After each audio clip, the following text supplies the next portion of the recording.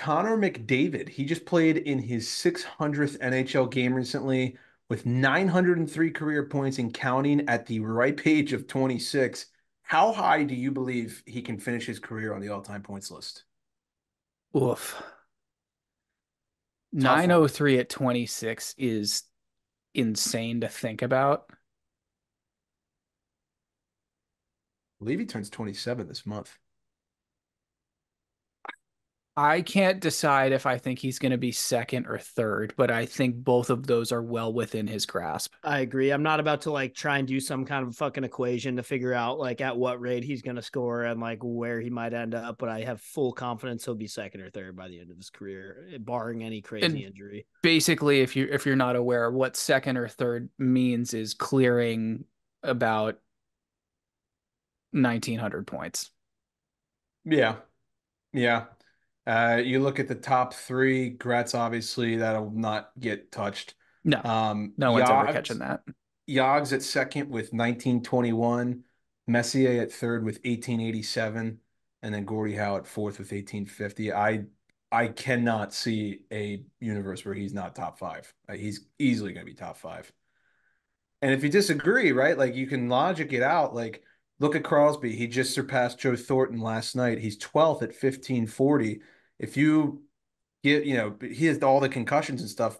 He probably has missed over 200 games in his career. McDavid doesn't have that. He's had one major injury his rookie season, and he missed half a year. I mean, he's easily going to go top five. And you're talking about a guy who's going to pass Joe Sakic, Mario Lemieux, Steve Yzerman, Ron Francis, and he's probably going to pass Sidney Crosby and Ovi. I mean, it's just Probably. it's what it is.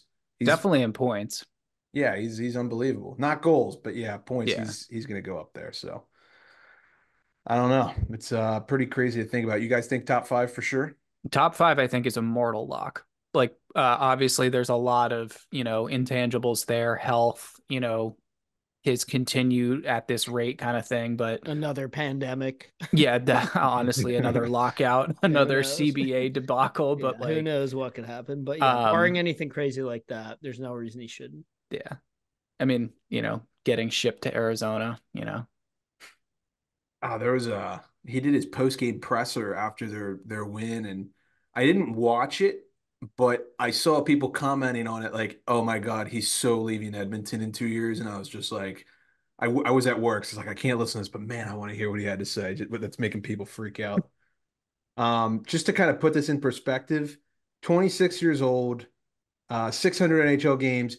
He already has more career points than some of the players I'm about to read off. Keep in mind, he's 26 years old. He's already got more career points than these guys.